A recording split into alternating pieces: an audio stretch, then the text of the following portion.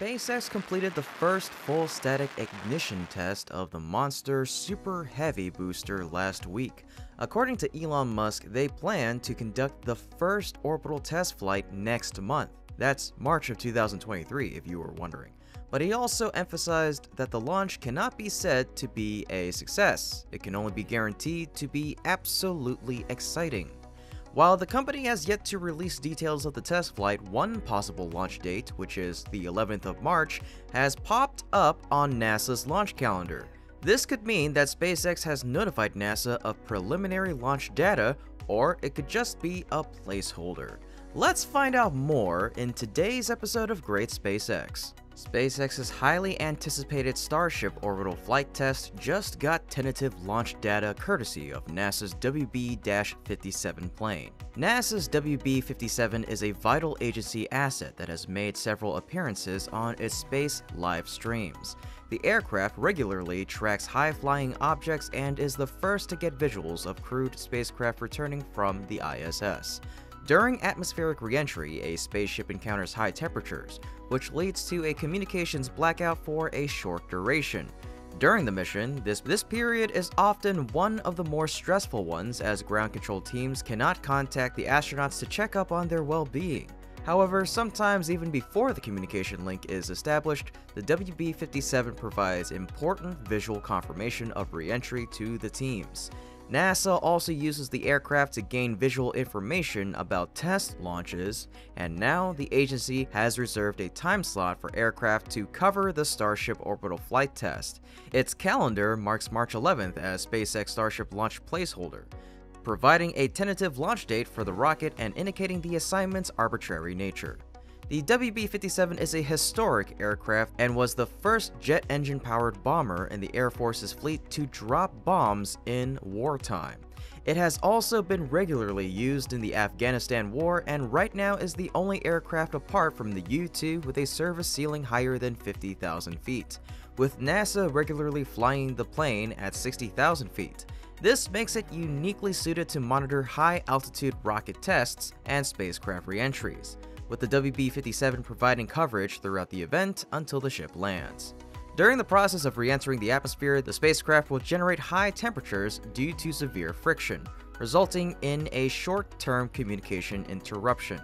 Therefore, this period is often one of the most stressful periods during space missions because the ground control team cannot contact the astronauts, and the WB-57 can provide important re-entry confirmation support for the ground team during this time. However, this will not be the first time the WB-57 appeared in a SpaceX test flight. Primarily intended to capture those views for developmental data gathering purposes, NASA's WB-57 jets have been used for milestones like SpaceX's explosive Crew Dragon in-flight abort test and Demo 2 astronaut launch/re-entry debut, as well as Starship SN8. Likely made possible by a $135 million Starship moon lander development contract awarded by NASA in April of 2021, the space agency has positioned itself to benefit from SpaceX's success and leverage the company's extensive internal investments. Aside from exemplifying NASA's new and promising relationship with SpaceX's Starship development program,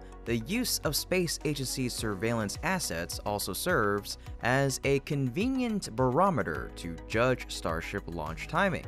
For its part, SpaceX sees Starship flight through a combination of onboard cameras and ground-based tracking systems. Starship is equipped with multiple cameras that provide live video feeds of the spacecraft's surroundings, which can be used for navigation and monitoring. Additionally, SpaceX uses a network of ground-based tracking stations that use radar and other sensors to track the spacecraft's position, speed, and trajectory in real time. This data is relayed to the SpaceX Control Center, where engineers can monitor the spacecraft's performance and make adjustments as needed. This multifaceted approach allows SpaceX to closely monitor Starship's flight and ensure its safety and success. And to control the Starship spacecraft, it's equipped with a suite of sensors, navigation systems, and control thrusters that allow it to adjust its orientation, speed, and trajectory as needed during the flight. Ground controllers also monitor the spacecraft's performance and can send commands to adjust its course or perform other actions. During landing, the Starship uses its engines to slow down and orient itself, and spacecraft engineers monitor the process closely to ensure a safe touchdown. Last week, SpaceX finally attempted to fire up all 33 engines on the 230 feet tall Super Heavy booster. The test was almost a complete success since it met the time duration and saw 31 engines fully light up. According to Musk, Starship's highly awaited orbital test flight will throttle the rocket's engines to around 90%. The latest hot fire test fixed the level at only 50%, with the rocket designed to generate up to 17 million pounds of thrust at liftoff, and according to SpaceX, the test saw the rocket generate 7.9 million pounds, indicating that it met the objectives even though 2 engines had shut off. Despite firing 31 engines, the rocket still set the world record for most engines fired at the same time, and if the upcoming orbital test flight is successful, Starship will also have set the record for the most thrust generated by a rocket. The current record is held by the Soviet Union's N-1 rocket, which was designed to generate 10.2 million pounds of thrust and made 4 unsuccessful launch attempts. The current, most powerful rocket on Earth is NASA's Space Launch System, or the SLS, powered by 4 liquid-fed rocket engines and 2 side boosters for 8.8 million pounds of thrust. Starship, at 90% thrust, will easily surpass both the SLS and the N-1 by churning out 15.3 million pounds of thrust. SpaceX's Starship system is the centerpiece of Musk's goal to enable routine interplanetary travel.